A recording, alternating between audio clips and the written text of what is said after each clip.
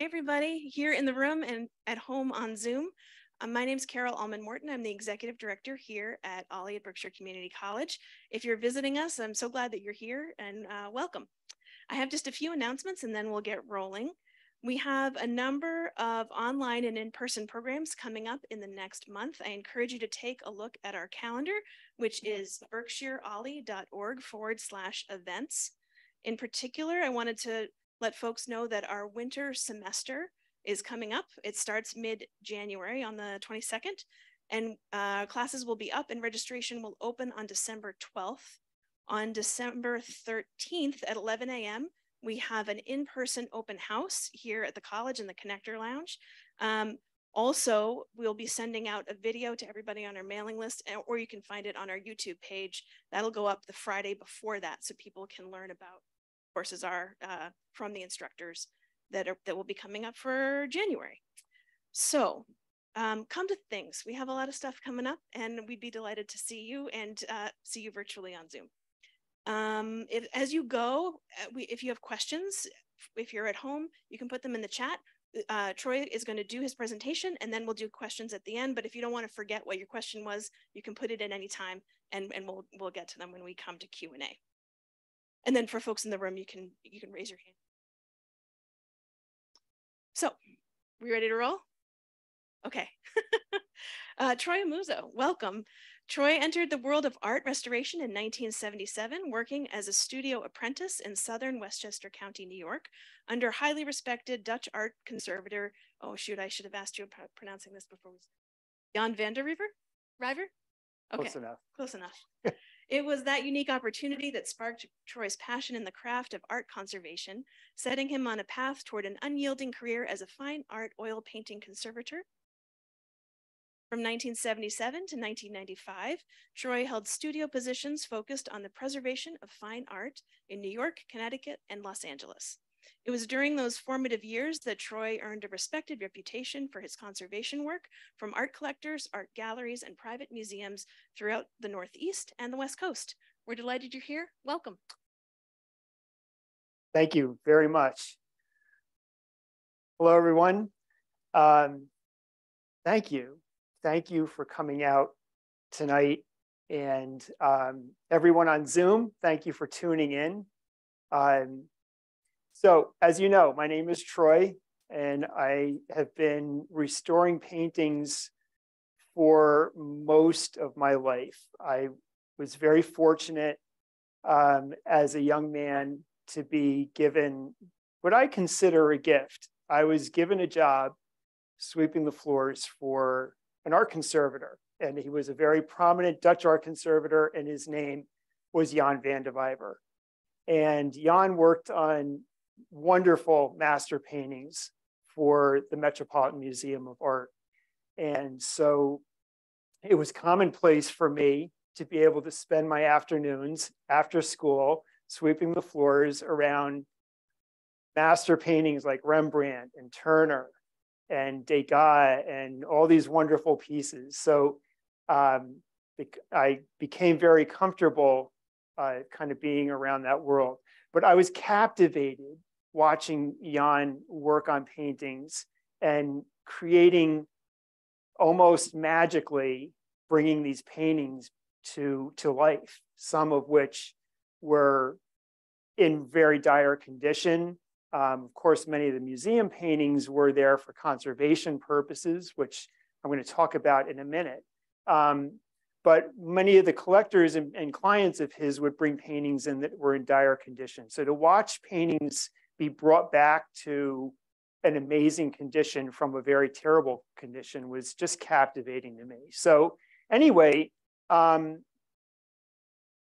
years ago, we started, about 25 years ago, Denise, my wife Denise and I started Troy Fine Art Services. And we have a studio down in Fairfield, Connecticut, as well as here in the Berkshires in Ashley Falls, just down south of Sheffield. And so I want to jump into kind of what we're going to talk about tonight, because I have a lot to say. I'm going to try to squeeze it into an hour. So I'm going to take you on a little bit of a journey, and we're going to go through what are some of the environmental effects that kind of wreak havoc with paintings and fine art of all kinds for that matter, but I'm going to really focus on paintings. What those effects look like on your painting, because they're not always easy to recognize, as well as what some of the treatments are that we as art conservators do to what I call bring paintings back to good health. So let's start out with what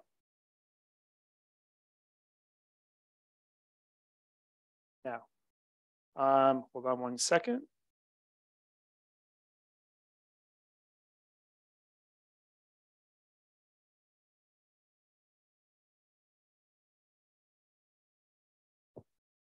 Hold on, everybody.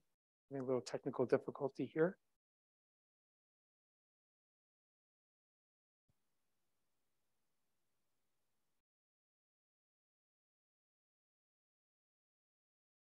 I did, but thank you.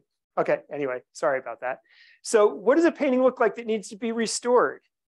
They don't always, like I said, they don't always look obvious, but here you can see a painting that is in dire condition that really needed to be restored.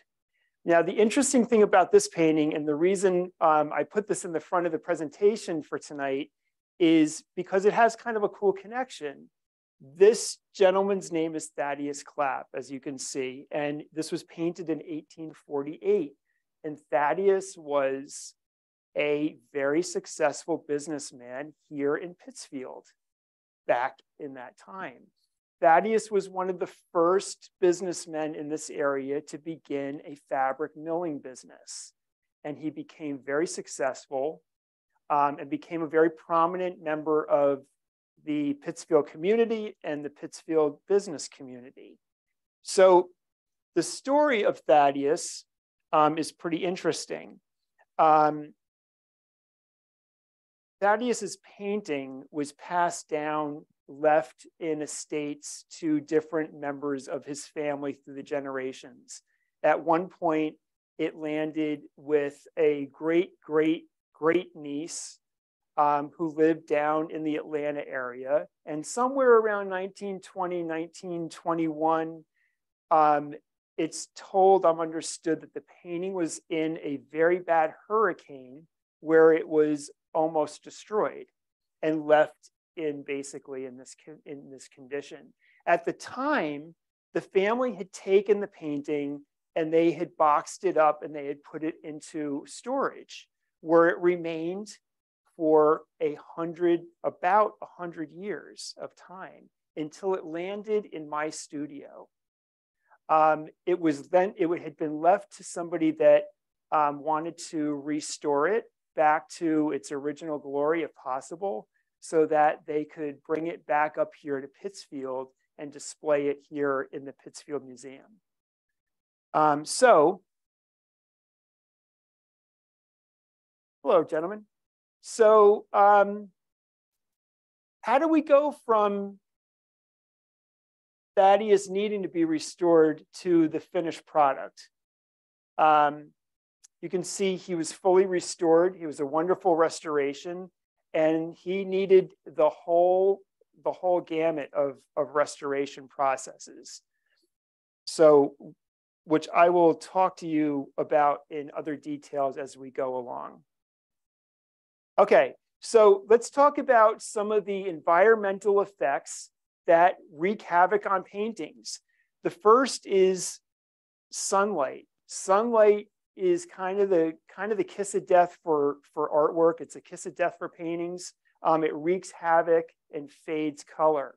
So just like we put sunscreen on to go to the beach or to go out in the sun to protect ourselves from burning, and newspapers, I like to tell the story of how we're very digital now, but if you still read the New York Times on Sunday morning, and it's a summer day, and you go out and you're sitting out in your backyard and you're flipping through the paper and you're drinking a coffee and you're ready to go on with your day, and you take the paper, you put it down on the table, and you take off for the day. You come back, maybe you went to the beach, you come back from the beach, and you go out to collect all your stuff you left out in the yard for the day from the morning, and the top of the newspaper, that top sheet, is now turned yellow. Has anybody experienced that? Right? That is the work of ultraviolet light from the sun frying the newspaper. The newspaper is newsprint. It's very acidic. So the ultraviolet light creates a reaction with the acid in the paper and makes it yellow really, really quickly. So sunlight with paintings, the most important thing I always tell people is to keep your artwork out of direct beams of light coming through your windows. So if you've had your windows treated in your house with the ultraviolet filtering film that protects from ultraviolet light, it will protect from the atmospheric light in your room, but it will not protect from a beam of light coming. You know, like the light moves through the seasons, and all of a sudden, like there's a time of the year where all of a sudden there's this beam of light that comes through a particular window in a room that's not there the rest of the year. Watch for those things, because if that beam of light takes aim at one of your paintings, it's going to do damage to it, even if you have the ultraviolet filtering film on your windows. Heat is an issue, and not so much the heat of the day, but as an example, if you're storing a painting, you don't want to store it up in your attic. Attic is like an oven once a year for the summer season. Of course, if you live in a hot climate, then it's kind of like an oven all year round. But throughout the summertime, you know, nobody wants to clean the attic in the summer because it's just so blazing hot up there. So just imagine if you have a painting, or multiple paintings for that matter, stored up in your attic, they're being baked every summer. That creates oxidation issues and issues with the canvas that I'm going to talk about as I move forward. So heat is something that you want to be careful of. I'll give you a quick example of how heat can be a problem with lighting. Now, we're very fortunate that today we have the invention of LED lights, and LED lights create no heat. It's been a great thing for the art world because now we have picture lights that don't get hot. But one day when I walked into a client's home and they had this beautiful 1920s painting on the wall in their entryway, and when I walked in, the lights were on and it was cracking right in the center. There was like this big splat of like an eggshell crack, like a spider web coming out from the center of the painting. And as I'm looking at it and I'm looking around at the lights, I noticed that there is a light up in the ceiling. It's a halogen picture light and it's not turned on. And I asked the client if they would turn the light on. They flipped the light on and bam, the beam of light went right into where it was cracked. So for years, this halogen light had been shining on the painting and heating it up right in that same spot, and it oxidized the paint and caused it to crack. That would continue to go on and create more and more issues where the paint would start falling off had it not been treated. So heat is something you want to be very aware of. Dampness. So the flip side of heat is you don't want your paintings to get damp. Now, we have a lot of humidity changes around here in the Northeast. I mean, we have hot days that are humid. We have hot days that are dry. We have rainy days. We have snowy days. We have water if you live near a water, a lake, if you live near the ocean. The humidity and moisture in the air creates a lot of expansion and contractions with paintings. I'm going to talk about that a little bit more in depth in a minute. However, if you store your paintings not in the attic where they're baking and you put them in the basement where it's nice and cool, you have the reverse effect. Now your paintings are down, basements are underground. There's moisture down there. So unless you have a really, really good anti-humidity dehumidification system in your basement, keeping the humidity levels very level there, your paintings will develop things like mold and mildew. And that's a problem. So if you remember, there used to be a commercial, they called them the scrubbing bubbles. Do you remember those commercial for that cleaner and all these little guys with the brushes and they go around scrubbing stuff? So I attribute mold and mildew on the back of a canvas to like a scrubbing bubble, only the scrubbers aren't brushes, they're teeth. And those little guys are just sitting there slowly biting into your canvas and deteriorating your paintings. So you want to make sure that you don't have that issue happening. Smoke, we're very fortunate that the smoking culture has really changed. So we don't, we don't walk into, those foggy smoke-filled rooms, at least not as much as we used to, if maybe not at all, hopefully. Not that I encourage vaping, but the fact that we don't smoke is a good thing. However, if you're looking at a painting, I don't know, just simple round terms, pre-1900, paintings spent years in an 1800 painting. So 19th century, 18th century, 16th century paintings, they all hung out in rooms that were what? They were lit by candles. They were heated by fireplaces, not just a fireplace on a Sunday night around the holidays. I mean, fireplaces in every room, every single night. And in those days, architecture wasn't as efficient and as it is today. So fireplaces weren't, the drafts and things weren't exactly perfect.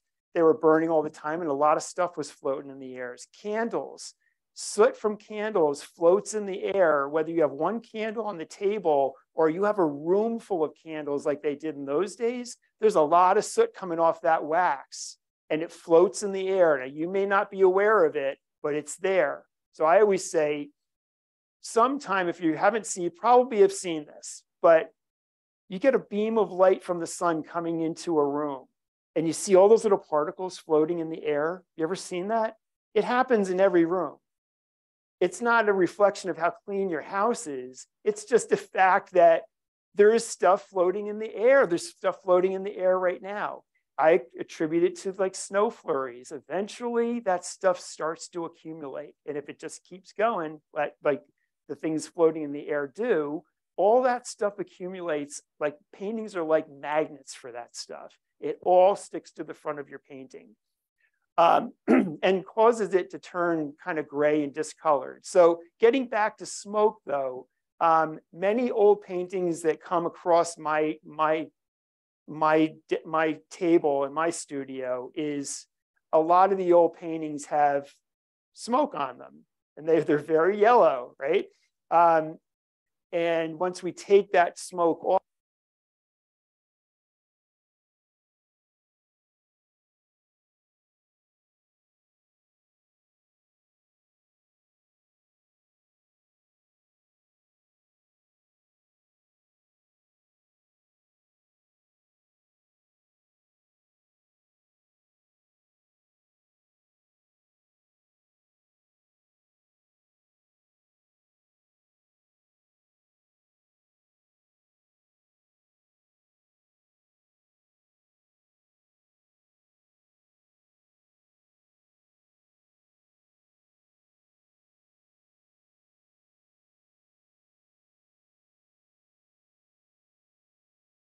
we're back. There we go, we're back. Okay, battery change there.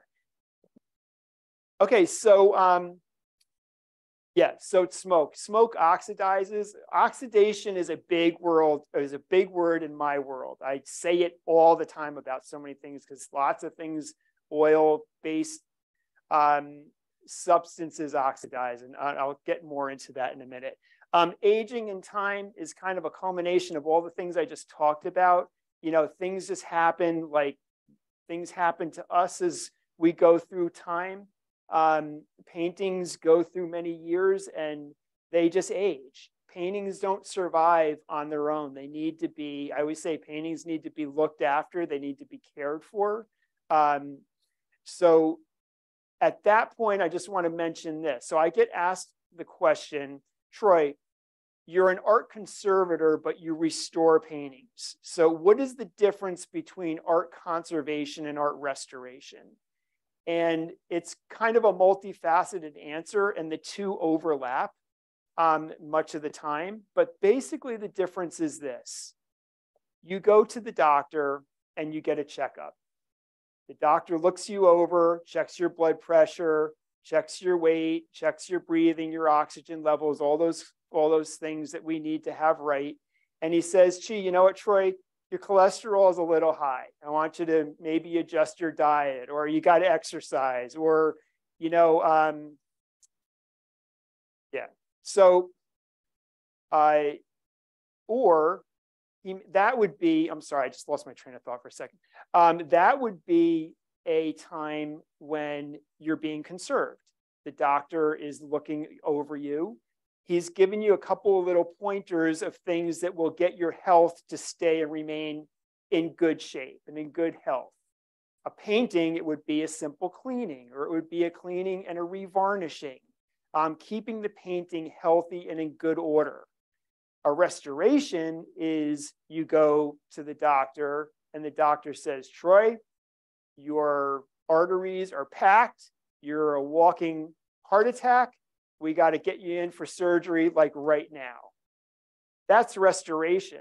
A painting would be the canvas is deteriorating. The paint is cracking and it's ready to flake off of the canvas and it needs to be restored.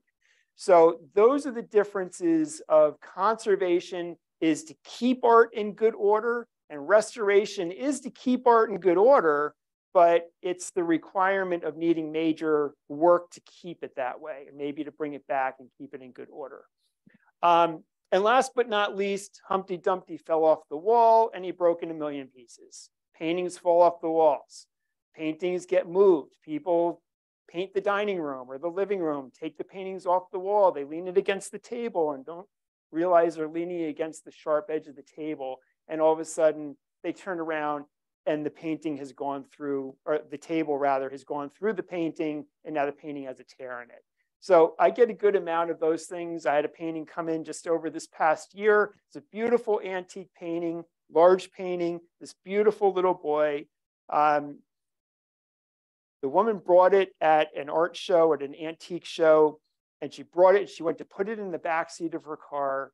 There was something on the back seat. She didn't think twice about it, really, put it in. She got home and there was a big hole in the painting. She didn't even put it on the wall yet. Brought it to me and I fixed it for her. Okay, so moving on.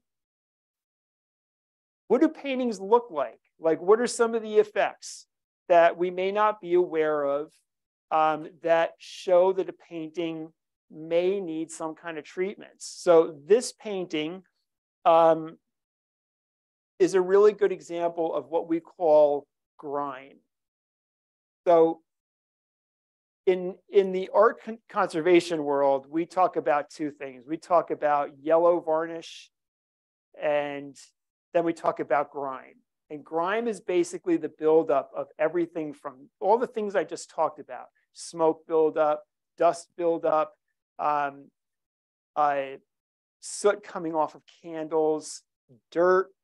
Things that just build up on the surface of a painting that discolor it is what we consider grime. And there's a certain way that we clean that off the surface. Many times grime is sitting on top of yellowed varnish. And then that's a kind of a two-tier cleaning process that we do to the painting. But what this will do, and you'll see in a minute, is this will really change the personality of the painting. Right? This just looks like a gloomy day, like they're waving goodbye to the boat because they're going out into some gloomy storm that's rolling in. And that may not be the case. So oxidation is, as I mentioned, it's the process of the hardening of oil paint. And what that means is if you take a water-based paint, the water-based paint dries by evaporation. The water that's in the paint evaporates into the air and the paint dries.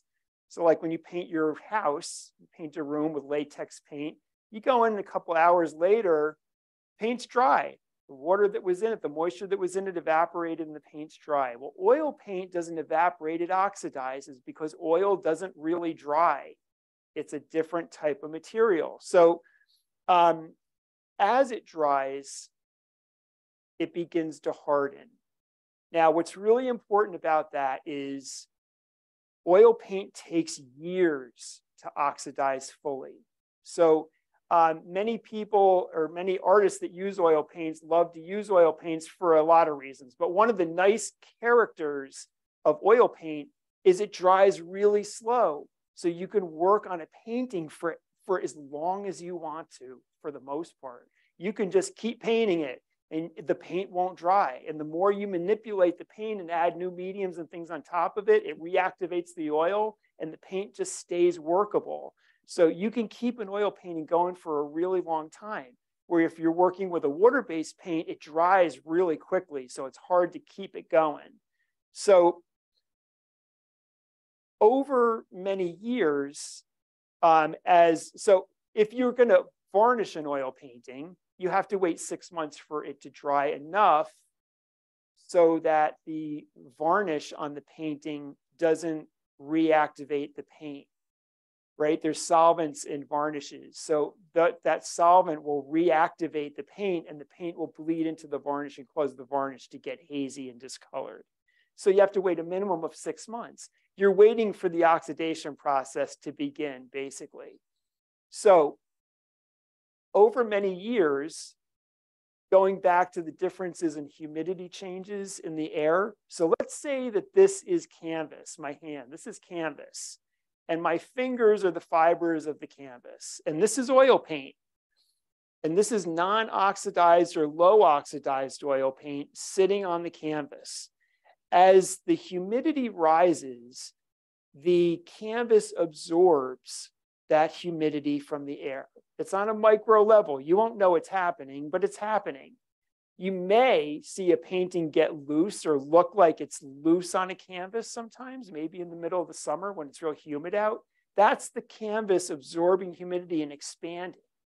So just like you have if you put a dry sponge under running water and the sponge is real small and you put water under it, and as the sponge absorbs the water, it expands and opens. The same thing happens to canvas, right? And then when it gets dry, the canvas dries and contracts. So all the time that the oil paint is not fully oxidized yet, it's elastic, it's oil-based. So it's got elasticity. So as the canvas expands, the oil paint expands with it. And as it contracts and dries up, the canvas contracts and the oil paint contracts with it.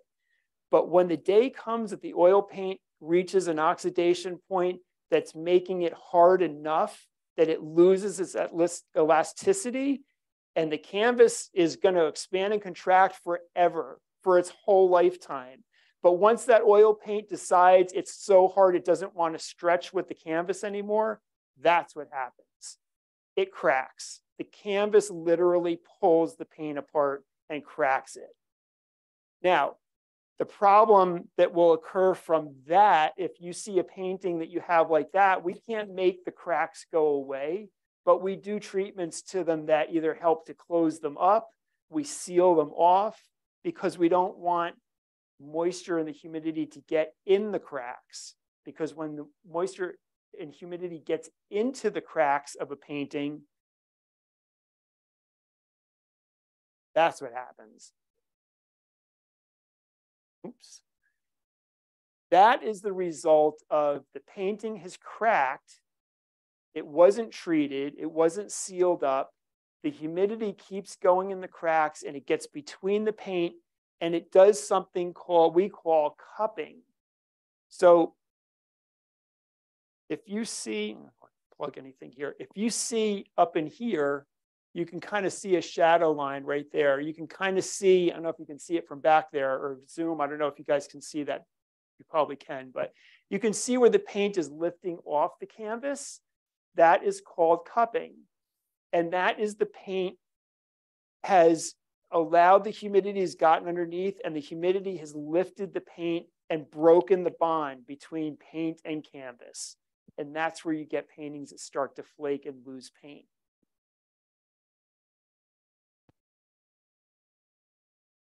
So when varnish oxidizes, it turns yellow.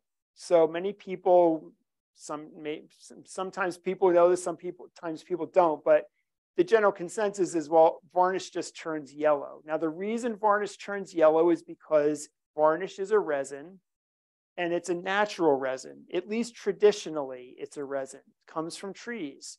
And as that resin oxidizes over time, it naturally ambers out. It starts to turn like a clear amber tone.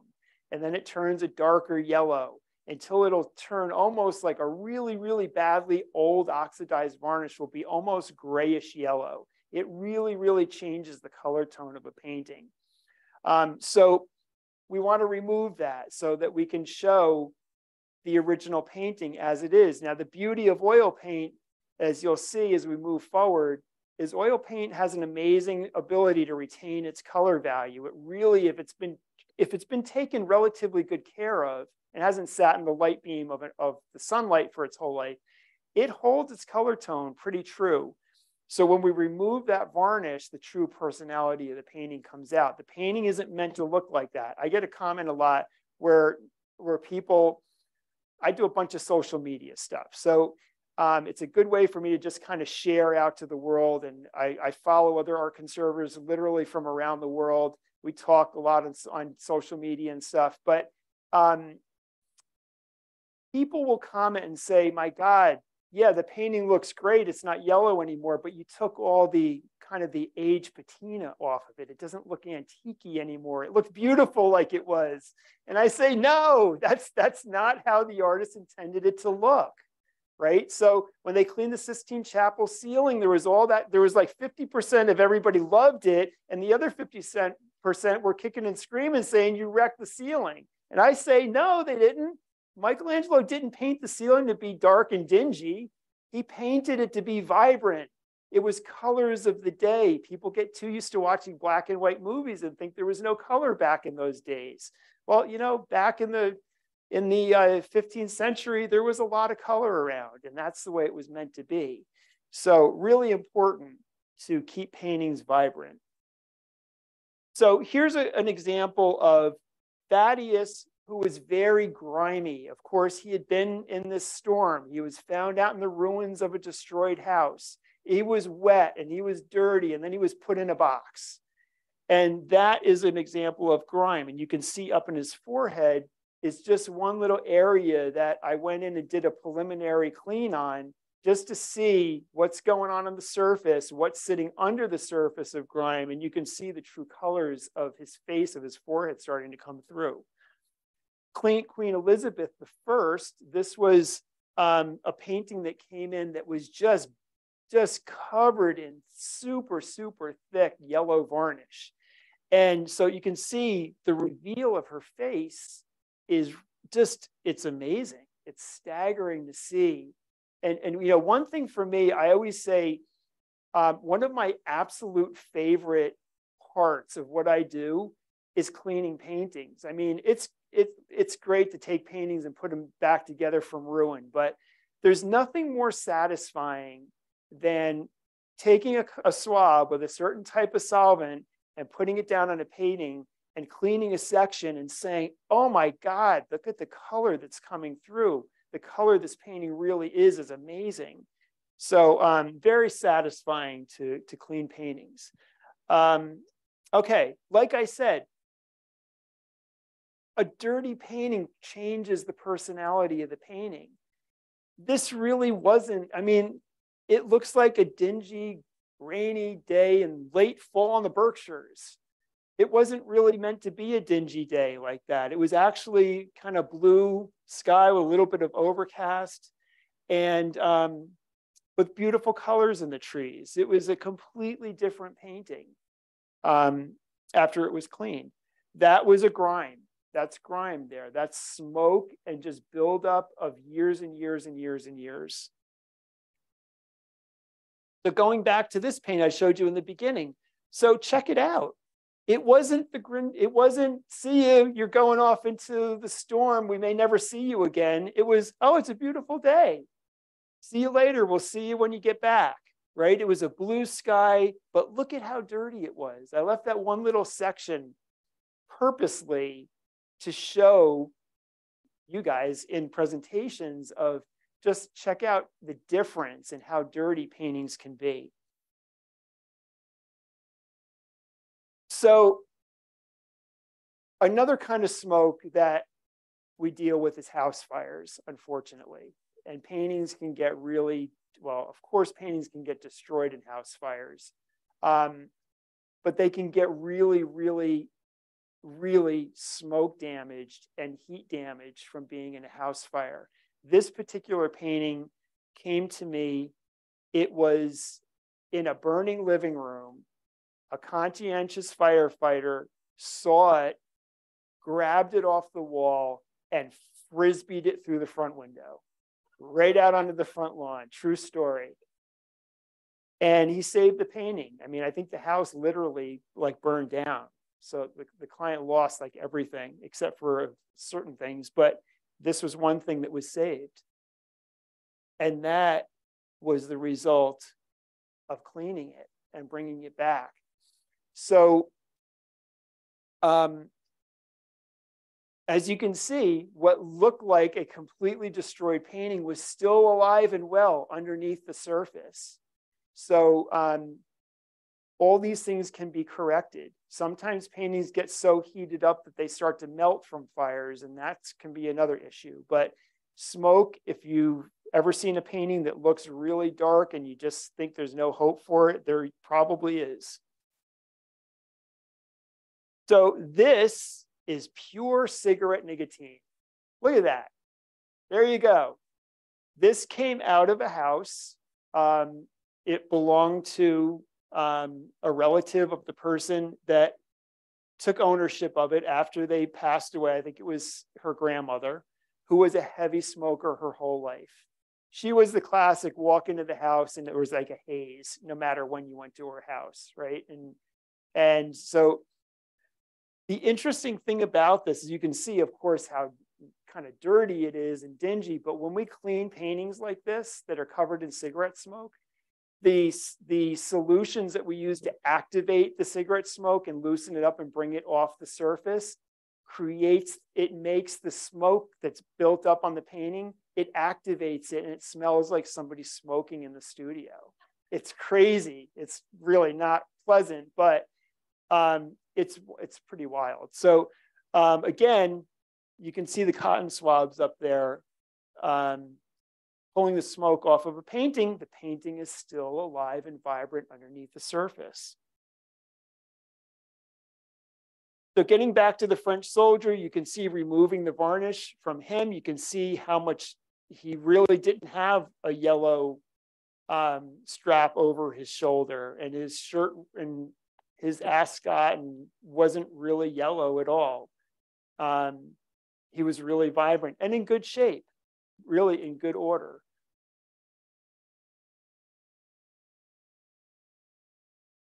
So this is probably the most extreme example of oxidized varnish I've ever experienced in all the years that I've been working on paintings.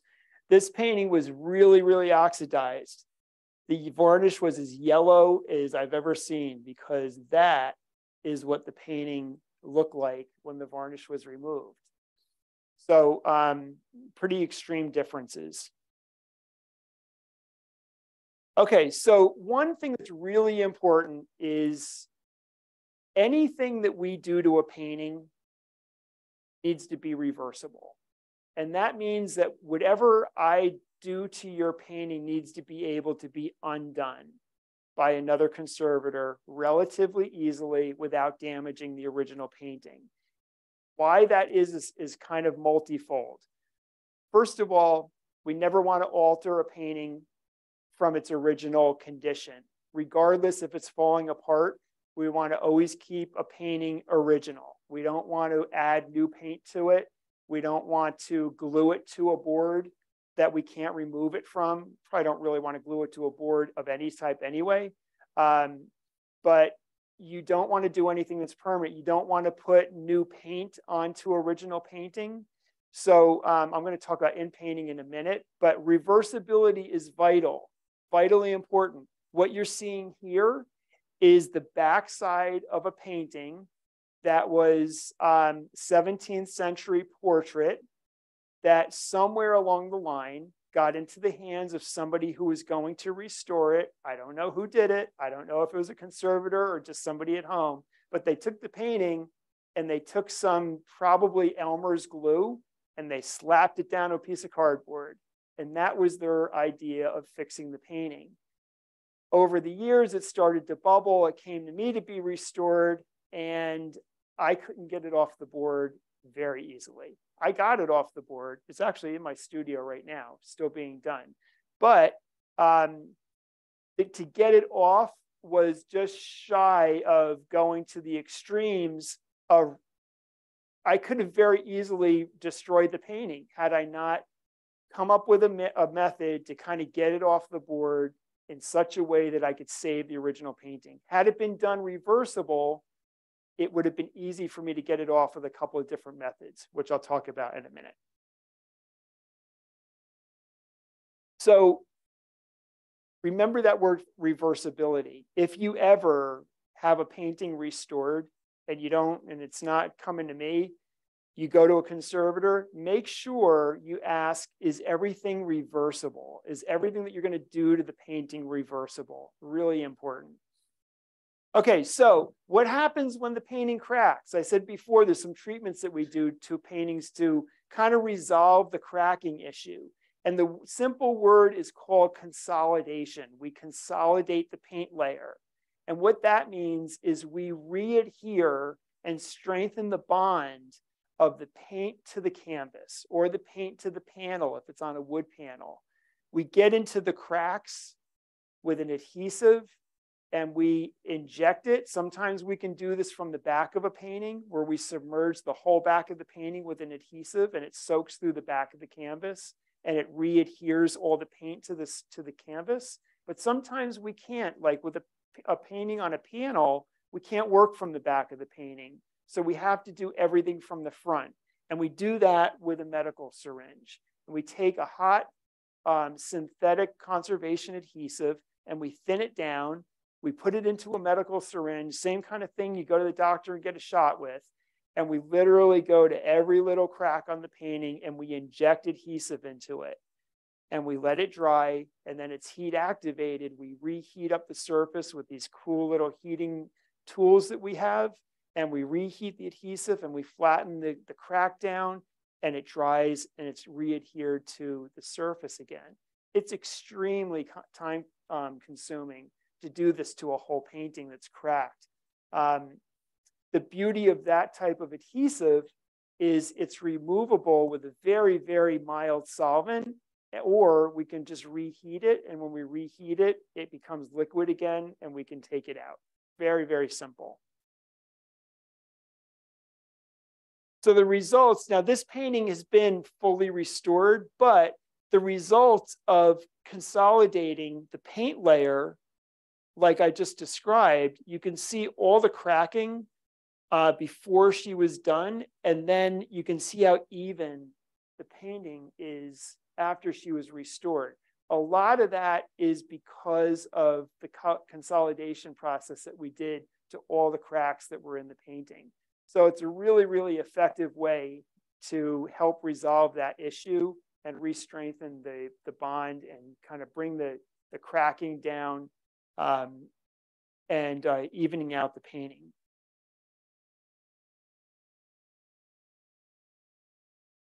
So relining, this is kind of a cool painting. This painting had been in this family for a couple of generations. It started out, the client's grandparents had it on their wall when she was a little kid. Then her parents got it and it hung in their kitchen for her whole life. Now she was probably in her 60s or 70s and she took ownership of the painting and wanted to restore it because at that point, she said it really kind of feels like it was the family dog at one time. So it was really, really dirty. It had all the things we've talked about. It had grime buildup. It was oxidized, the whole bit. But the canvas, the painting at some time in its life, you can see up in your left-hand corner, the bottom of the painting was very, very, it had excessive paint losses at the bottom. My theory on the painting was that it had been stored at some point in time, probably in the basement, and the basement flooded, and it sat in about a foot of water for a number of days or weeks or whatever, and really, really deteriorated the bottom of the painting. So we had to do something to restore that and strengthen the painting itself so that we could restore it so the painting would go on and live on. So we do something called relining. Relining is probably the most severe thing that we do to paintings, and we only do it when we really need to. Not that it's a bad thing. It's a reline painting is a good thing, but we always try to be as least invasive to a painting as possible and keep it in its original form as much as we can. Relining, we take the painting and we adhere it to a new canvas. And we do that with reversible synthetic adhesives. There's a few different ways that we reline paintings. Another way is we use waxes, where we heat up waxes and we melt wax into the canvas, and it melts through the new canvas to the back of to the original painting canvas. And that wax bonds everything together.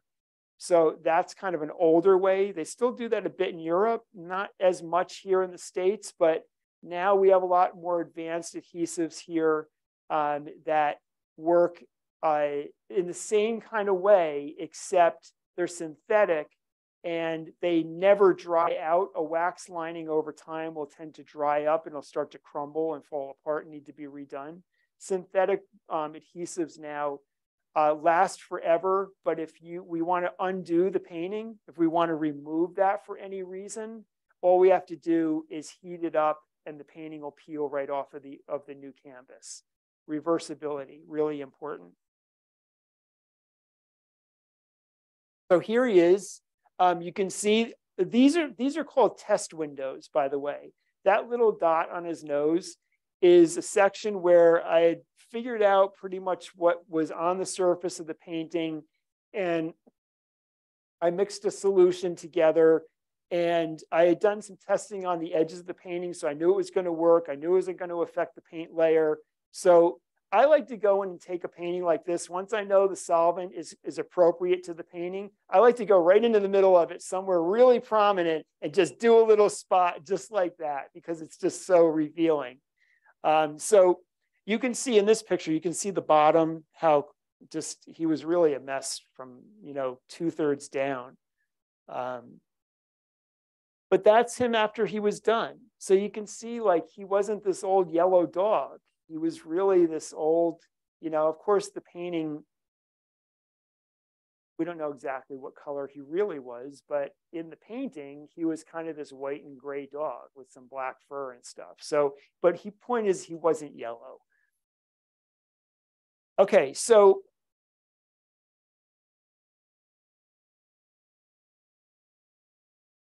you see up in the right corner, you see the UFO flying around up there in the clouds. That's not really supposed to be there. So I have a policy that I don't patch paintings. I won't put a patch on the back of a painting.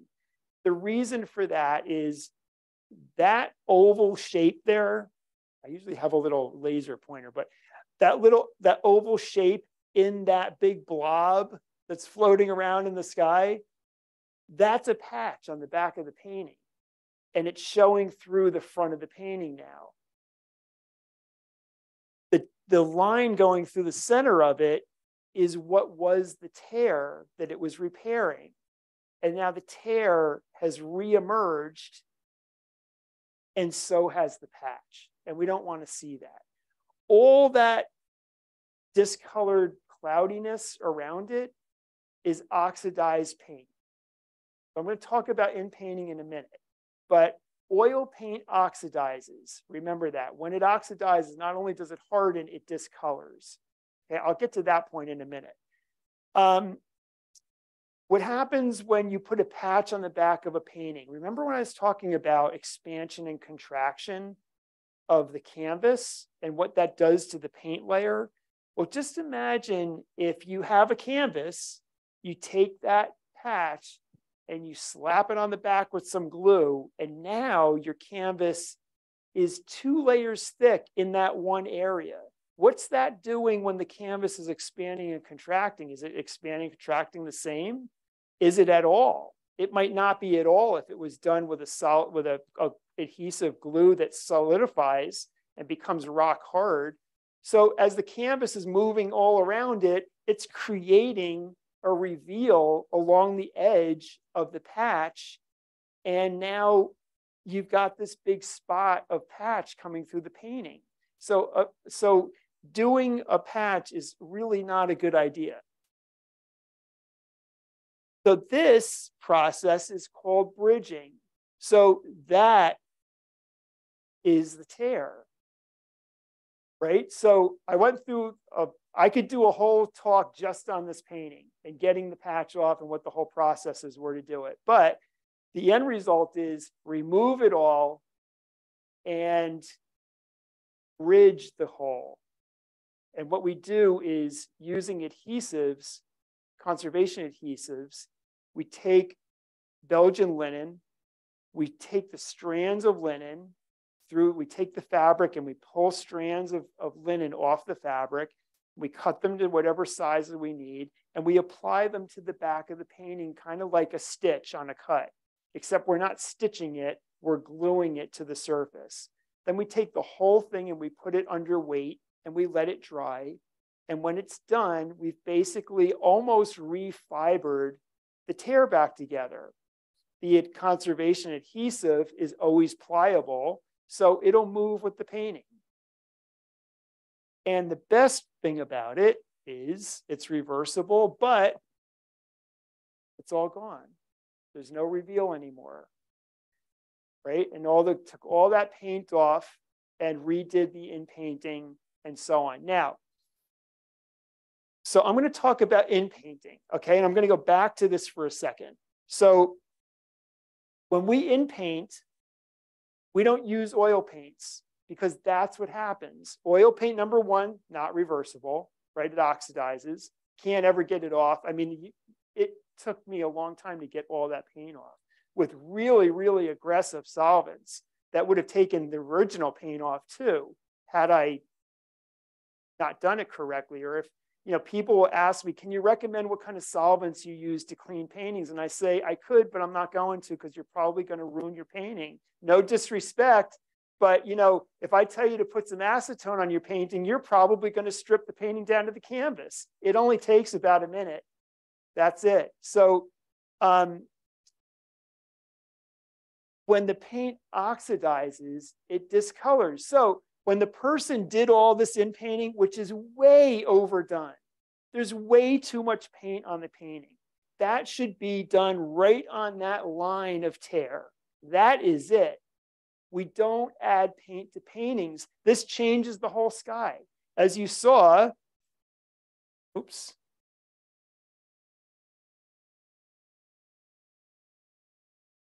Right? There wasn't even any cloud there for that matter. I mean, there's a little overcast, but that's it, right? That's all the original paint. I only painted where the tear was. That's it. Filled it, painted it, done. So the beauty of the paints that we use for doing in painting is they're called conservation. They're called conservation synthetic pigments. And what that means is they don't have any oil in them. They have synthetic resin is the binder instead of linseed oil. They're not activated by petroleum products that can also add to oxidation. They're activated by alcohol. So what that means is back in the old days, when they did use oil paints, you'd do a retouch because the synthetic paint pigments haven't been around forever. But if you go back 100 years, they did all the in painting and stuff with oil paints.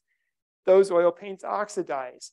Today, the synthetic resins that are the binder dry immediately. The oil paint, like I said earlier in the beginning of the talk, that oil paint takes forever to dry, right? So you would do a painting and then they'd have to wait for months before they could finish it with varnishes and things. Today, I can go in, synthetic pigments match the color, do the retouch on it. It's dry that afternoon. If I did it in the morning, I'll put varnish on it the next day and it's done. And if I don't like the retouch, say I come in the next morning and I'm like, I don't know, I can still kind of see it.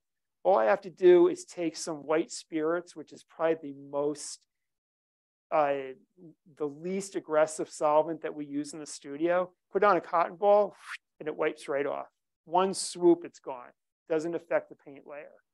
So, and they're color fast. Because they're synthetic resins, they never oxidize. So it'll stay that color forever. So really important. I take paint off of paintings that were overpainted to such a level it's jaw-dropping sometimes. It amazes me how paintings get overpainted to the point that they do. And it happens to great paintings. I mean, they just did that with a Vermeer painting. The whole background wall was overpainted. There was a whole different scene on the wall. I mean, a Vermeer of like, who took a paintbrush and painted over the background of a Vermeer painting? Just think about that for a minute. It blows my mind every time. Okay, so the process of in painting, like I said, there's the paint losses. This is Thaddeus's hand. There's the paint loss up in the left corner.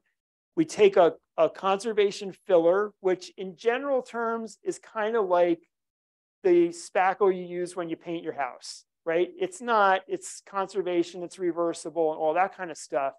But we can't just fill in a void where paint chipped off of a painting, because if we did, it would just look like there was a chip there and we put paint over it. So now it's a painted chip, right? So we have to fill it in. And when we fill it in, Thaddeus is a portrait and he was pretty glass smooth. So if a painting has a lot of impasto on it, we take that filler and we recreate the surface of the painting before we go in with the conservation pigments and we color the surface of the filler. And that's how we make it look like the painting. Again, only where the paint was lost. So in painting can either be a very simple process. Some paintings don't need a lot of in painting. Some paintings need a little bit here and there and it's good to go. Or it can be pretty extreme. This painting was extremely oxidized. There's extreme cracking throughout his face. And when a painting comes into the studio, the first thing I do is I try to take a bunch of pictures of it, especially if it's in a condition like this. I'll take as many pictures as I can, really up close, so I can get some reference and really look deeply into it to see how it was painted in between all the cracks. So I can get a visual idea of what it is that I have to paint. I say that as a conservator, my job isn't to create art, but sometimes it's to preserve it and to restore it and sometimes recreate it. So this is a good example of, I had to do a little bit of recreating here, but that can get even more extreme. So here's a painting that was in dire, dire condition. It was literally in pieces. I had to put it together like a puzzle, relined it. That's all relining. And then came the challenge, like, how do I in paint this? How am I going to reference this? Fortunately for me, these were 8 foot by 8 foot panels that had come over from Europe. They were dated probably mid-17th century. And they were part of what was a huge mural, and they were broken up into 4 panels. So I had these 4 massive panels in my studio, and I'm looking around as I'm restoring and putting pieces back together, and like I'm taking note of how every painting was done and what the figures look like. Really, really studied the artist and was able to recreate it.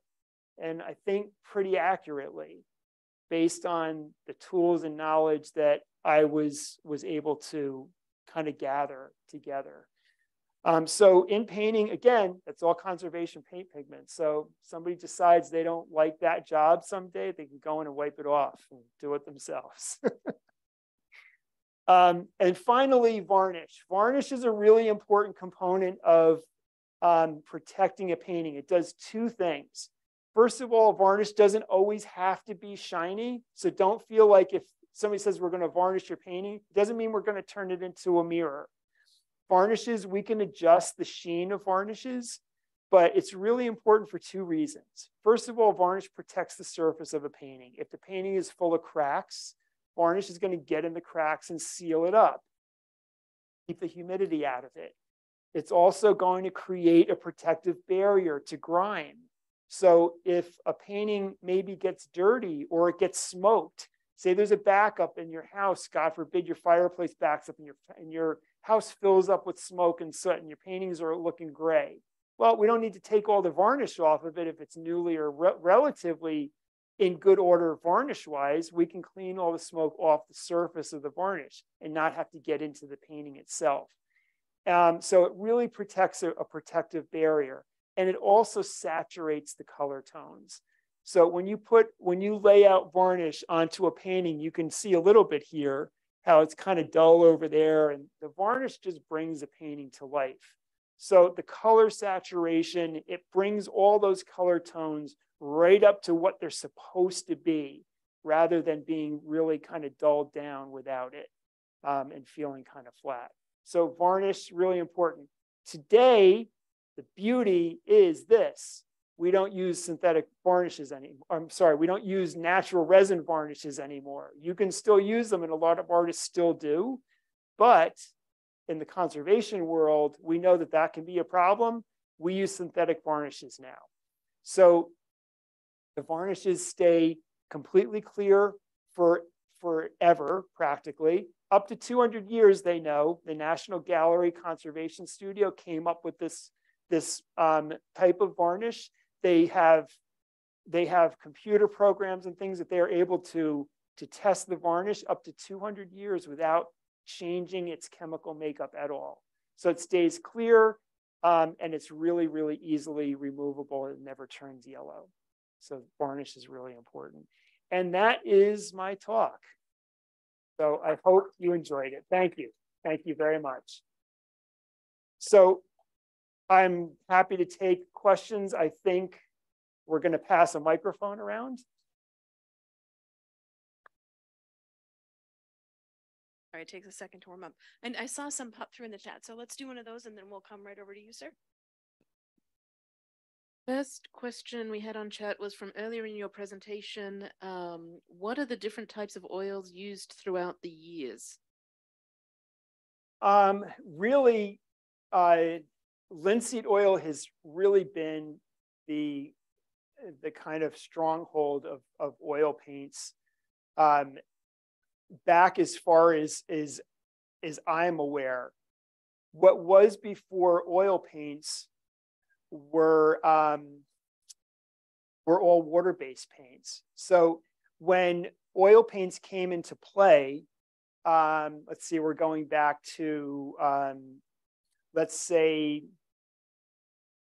it's 1600s, earlier than that. Let's go back to 15th century. They started changing over from really using water-based paints that were pigments that were natural pigments, and they came up with the invention of oil paints, mixing pigments into linseed oils.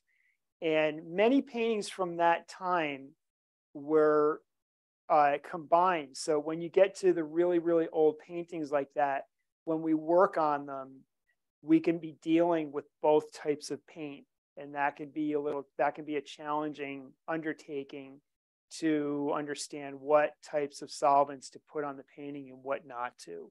So linseed oil is really kind of it's been really the basis of oil paints throughout the years. I'm curious about the difference that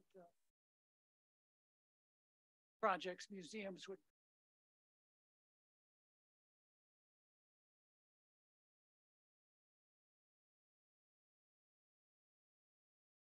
looked after, cared for, and value attached to it. From private owners, you maybe are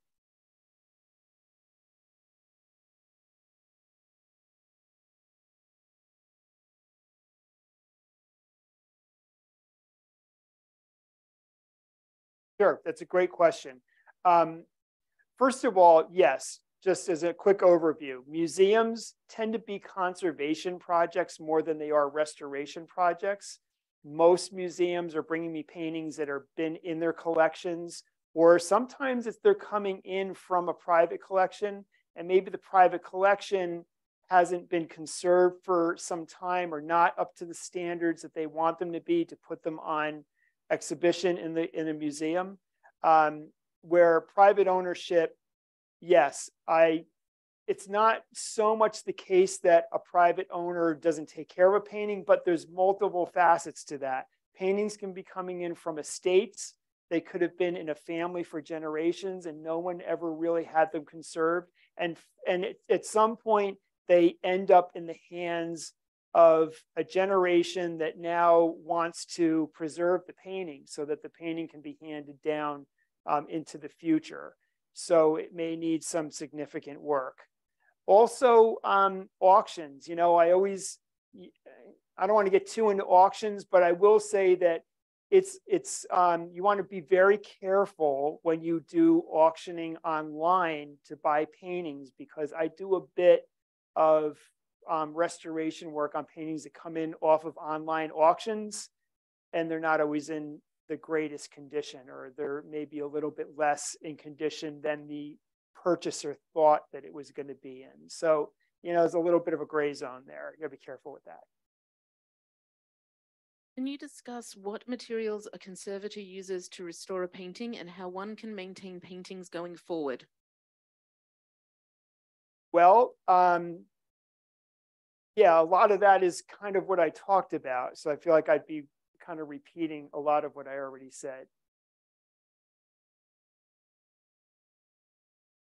I have some canvas paintings, says Anne, that were improperly loosely rolled. When they were unrolled, the surface has something like folds, like you want to iron it flat. Will putting it on a stretcher fix that? What can be done? Okay, great question. Yeah, you know, one of the things that we do with paintings that get folded is we don't throw them on the ironing board and iron them, but we do use irons. We do use heated irons of different sizes and shapes, and we even have something called a hot table, which is kind of the size of this counter in front of me. They can be 6 feet by 6 feet, and the whole thing heats up. And we put paintings, we do treatments to paintings off of stretcher bars. We will put them into the hot table or on the hot table and heat them up and compress them to get them to smoothen back out. So, yeah, these are definitely things you don't want to do. Do not take your iron at home and put your painting on the ironing board and iron it. I would try, it's a little bit hard for me to say without seeing it. However, you might get some of that out if you stretch it. If the paint is thin and it's not a really thick impossible painting, you might be able to stretch it on a new stretcher and pull those creases out of it.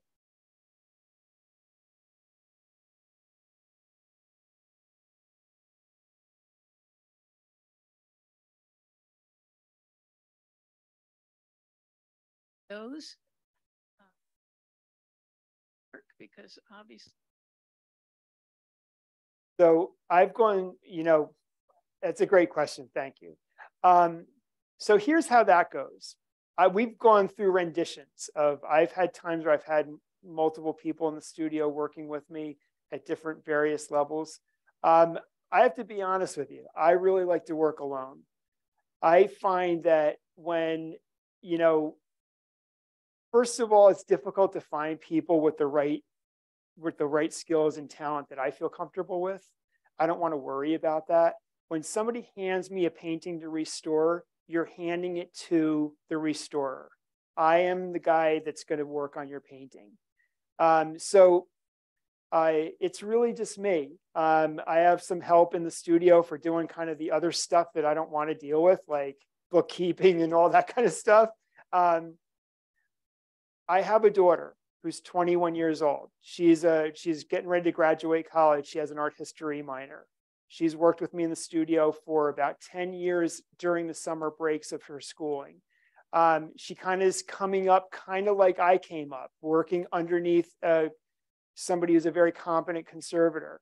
I don't think she wants to do it for a living. but she's the only person that I will let touch a painting in my studio. Denise works with me in the studio, but she doesn't touch any paintings. So yeah, it's me. And I have like a bunch of paintings going at one time.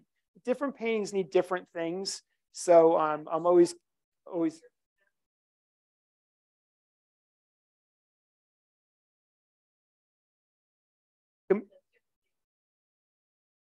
Yeah, capacity in my world is there's always multiple paintings going at one time. Paintings take time. Some paintings take a couple of weeks to restore, and some paintings can take months. So I've always got racks of paintings, and there's always a bunch of them in process. So I can be working on a number of pieces at one time. If it's something that's overloaded, then it just takes longer for me to get it back to you. And if you're okay with that, I'm good with it.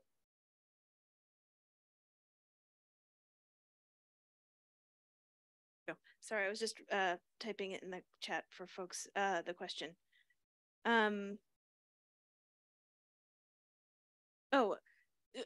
Something that the gentleman over there had asked about, and we have a similar question in the chat. How do you determine if a painting is worthy of restoration, or are there things that you say no to? Right. And you had asked that question that I didn't answer. I apologize. It's a great question. I get asked this all the time. And I have a standard answer to that because it's really how I feel.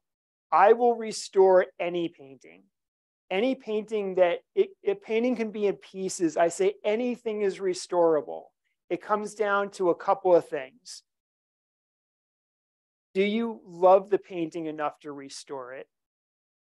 Do you have the resources to do it? And are you willing to go through the motions to have it done? And that can be a couple of different effects to get there. But the reason I say that is this. I'm very fortunate to work with a wide array of clients. I have clients who are major collectors. I work on museum level priceless paintings, literally. I have people that have paintings that they just love their artwork and the painting may not really be worth anything. I also get a lot of paintings that come through family estates. Let's say it's a portrait, and it's a portrait of your uncle or your grandparent or your son or your daughter, and it needs to be restored.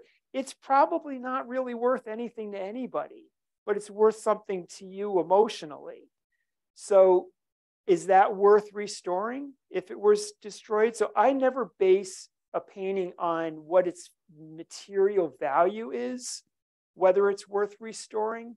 It really comes down to, I'll restore it for you. It's a matter of if you want to have it restored. So I think art is art, and art is subjective. So there's great art in the world that we don't even know exists on top of all the great master painters in the world. So art is art, and I can restore, or most conservators will restore a painting no matter what, if you want to have it done. I'm not the kind of conservator that will look at your painting and insult you and say, that's really not worth restoring. I don't believe in that approach. So I have a number of questions online about pricing. And on top of that, I'm going to read another question just in case you don't want to answer that one. What kind of degree or background education do you need to become a conservator restoration expert? And how much does the knowledge of chemistry play in the job? Okay, it's a great question. I will revert 1 second to the pricing question because this is important for people to know. In the art conservation world, we have something called the Code of Ethics. And the Code of Ethics is known throughout the conservation world. It's known through museums, curators, restorers, people like me all over the world. And what that means is we have a certain guideline that we run by. We do things like reversibility. We do things like we don't change your painting. We don't say, geez, he'd really look better if he had a beard and add a beard to the portrait. We don't do that kind of stuff, right? But one thing that is also frowned upon is it's frowned upon for a conservator to be an appraiser. It's considered a conflict of interest. They don't want people going to conservators or paintings that people think might be worth a lot of money. So they're going to dump a bunch of money to restore it for the wrong reason based on what my answer about is it worth restoring or not, right? So that's my, I don't get into pricing with paintings. Could you repeat that question again? I'm sorry. What kind of background education or degree and knowledge of chemistry? Yeah, so I came up from working under a great conservator, and I've worked with and alongside conservators my whole career. Now, I like to think of myself as a conservator that somebody coming up would like to work under. That's the world I come from. Today, educationally, you can go to college and you can get a a Bachelor of Fine Arts degree as a fine artist. You can get a degree in art history, and you can get a master's in art conservation. That is kind of the track of education that you can get today through the educational system. You have to find the schools that offer it, of course, like anything else. And then you come out with a degree. So that kind of gives you a paper that says, hey, I know how to do this. It doesn't give you the years of experience that I think are really, really important. So, but that's one way. If people ask me today, how do I get into this like that? Because I get asked that question a lot, especially on social media. How do you get into this field? I say, do one of two things. Go to art school, find a job working for a conservator. That's your best education, because you're going to learn things working real world with a conservator that, in all due respect, of course, to the education system, you're not going to learn you're going to learn the technical stuff. There is a bit of chemistry. You can be really in depth in chemistry in art conservation, or you can be not in depth in chemistry at all.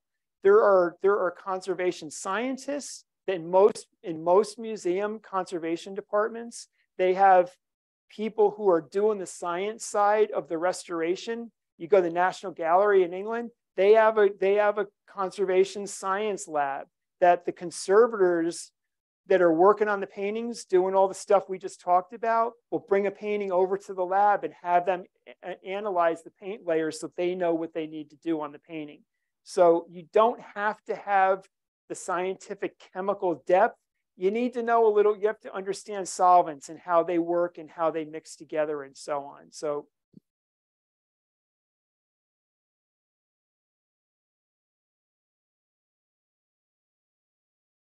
your last statement got me to thinking, because in visiting museums, they sometimes talk about doing an X-ray of a painting to see if there's painting underneath it.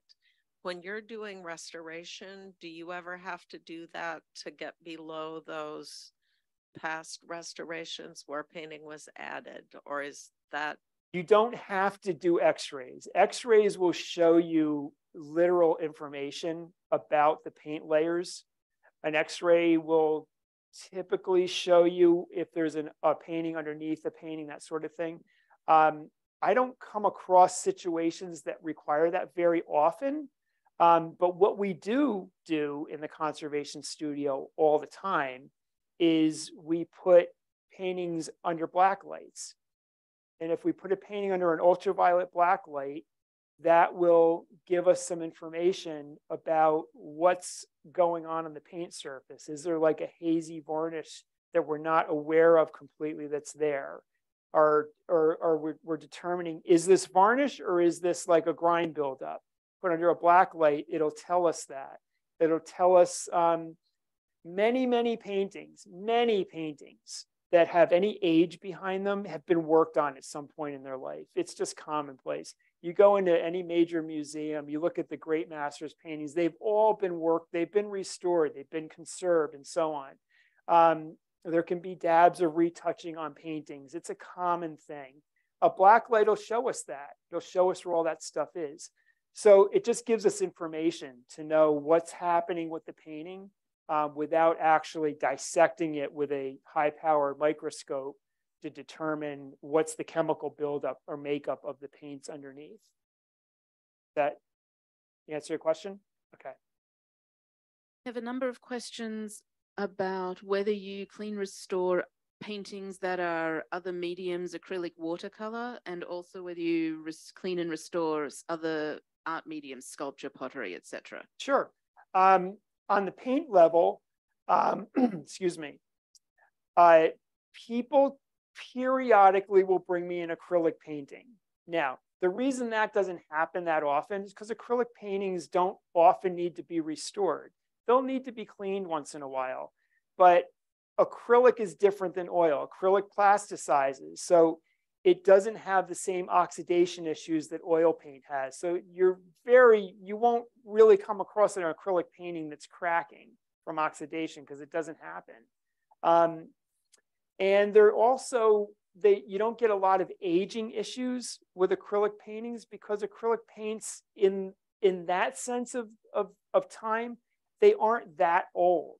I mean, they may have accidental issues, but they don't typically have a lot of age issues where things are coming apart and chipping and flaking and that sort of thing. Again, it's plastic. That's what acrylic paint dries out to be. So it's always elastic. It's always got give and it's always got pull. Really, really not reversible. Acrylic varnishes, really, really difficult to deal with acrylic varnishes. Most of them are not removable. So you're kind of stuck with them. Watercolors, watercolors fall on a fine line between it's a painting, but it's on paper. So that tends to fall more in line with a paper conservator is going to be somebody that's going to restore a watercolor, not so much a painting conservator like me. I've done some watercolor stuff, but if it's like a torn painting, that sort of thing, or if it's got discoloration from acid burning, and that's a whole nother subject, but that's paper conservation. Oh, I'm sorry. And yes, I do. I primarily do oil paints. I get asked if I can work on all kinds of things. I mean, I get calls of people asking me if I can do all kinds of crazy things. Some of them I can do, and some of them I'm willing to say, hey, you know what? Yeah, I'll check that out. Bring it in. I'll let you know if I can do it. And some things I just say, it's not something I want to get involved with. I do some work on exterior painted sculptures and a little bit of exterior bronze stuff. And what kind of got me into that world is just so many people were asking me. I was getting calls all the time, and I thought, hey, you know what? I know the makeups of painted sculptures, and I understand the makeups of bronze. I know how to deal with bronze and that sort of thing. It'd be nice to get out of the studio once in a while. So I found myself getting into restoring exterior sculptures, and I actually love doing it. So, and that's about it. I don't really do a lot of interior sculpture stuff like that, but.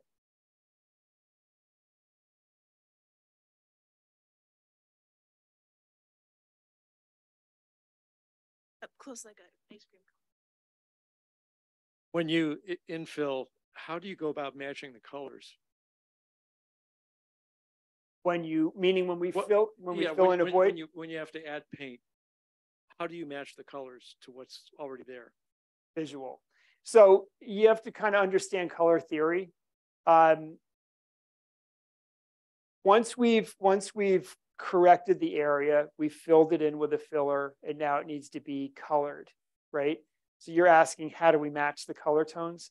So you have to understand color theory. You have to understand what makes up colors and different variations of color. It's all a visual thing. I mean, I can look at a color and I pretty much can see what's in the color. I have, whether it's something I've always had or I've developed it over time, whatever, I can look at a color and I can look at the color of that chair, and I can sit at a rack of paints and I can mix that color. I just know I can see what's in it. I can feel it and see it. So it's a visual thing, And if you get it, it's a slightly off, you kind of have a sense of what you need to adjust it to 0 and dial it right into that color. On that note, who chooses the paint colors in your home? That's a very interesting question. That's always an interesting conversation, actually. Yeah, it can be. Plus, we have a little bit of personality differences in there too. As I'm sure you can imagine. It's always fun though. We always land on a good spot though. So I think we'll make this the last question. Yeah, is that good? I'm good as long as you want to go. I love answering questions, so I'm good. So for the audience, if we missed your question, please feel free to go to troyfineart.com and shoot us your question in the contact form. Give us a couple days. We will definitely get back to you. Okay, now I'm going to read this last question for you because it's a sweet one. It's going to be a chance for you to toot your horn. Okay, what makes a great restorer different from a very good one? And how do museums decide who should restore a historic masterpiece? Great question. I would say that what the difference between a great restorer and a good restorer, that was the question. It's a good question.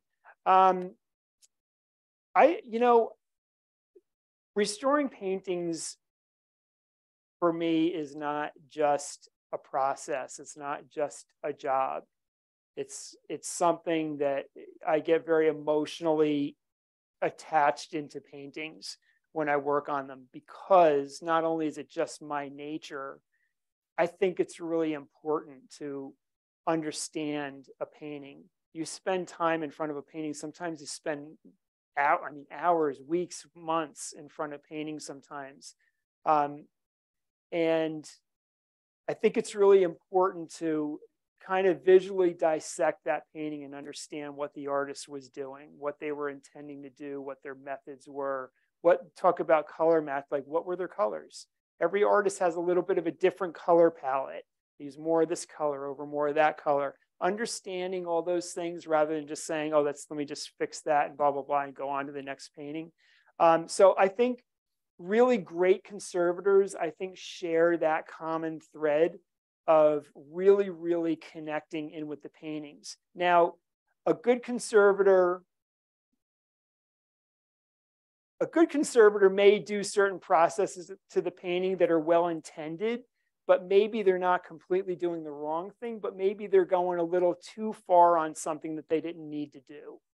So I think when I look at a painting, I always look at what is the best approach to this painting that is going to require the least amount of invasiveness to that painting. Can I get away with not relining it? Or do I have to reline it? Can I get away with just doing a bridge on the whole, or do I have to reline the whole painting? So I think, understanding the methods and having that connection to the painting and really looking out for the best interest, having the knowledge. I think, I've been restoring paintings. I'll give it up. I'm 61 years old. I started working for Vanderviver when I was 14 years old. I restored paintings my whole pseudo-adult life. My whole working life, it's all I've ever done. I've never had a job doing anything else. I've worked in different places, but I've always worked in art conservation. So I think years and years of knowledge really kind of gives you kind of rises you to, I believe, to a level of being a really great conservator if you have all the other parts that you've developed and you're good at what you do. What was the other? Oh, and how does a museum choose? It varies by the museum. So I do a lot of work for private museums, so private museums will tend to go out and look for conservators that have what it takes to work on paintings in their collection and know that their paintings are in good hands. Some big major museums, the Metropolitan Museum of Art, the Louvre, all these iconic museums have conservation departments in the museums. It's not like it was when I worked for Jan. Jan used to work on paintings from the Metropolitan Museum. That would never happen today.